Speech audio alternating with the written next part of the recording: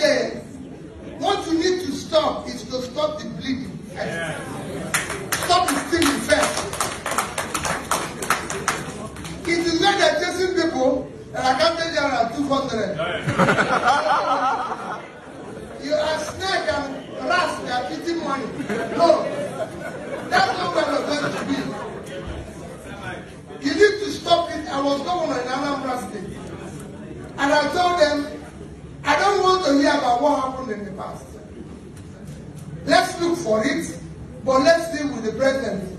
I answered it in an interview this evening. You see here, I said, I was governor of Anambra State for 8 years. I will receive about $500 billion naira. If you trace where 1% of it was misappropriated, I will stop campaigning.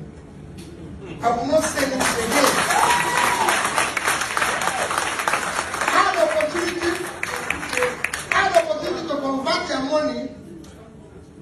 Where I left money is documented. Where I left money is documented. So it's not a story that I left $155 million. I was saving in dollars, I was saving in naira. So they feel that I left $155 million, which I would have converted and taken away because nobody kept its own.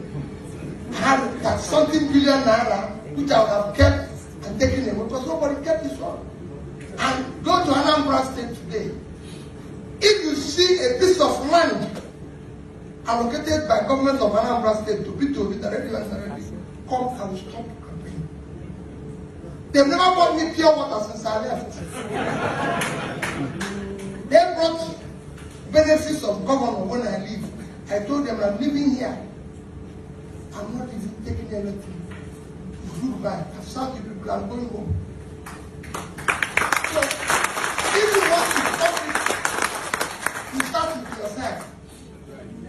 Start with your family. Start with your friends. Everybody knows. I have somebody who served as the commissioner.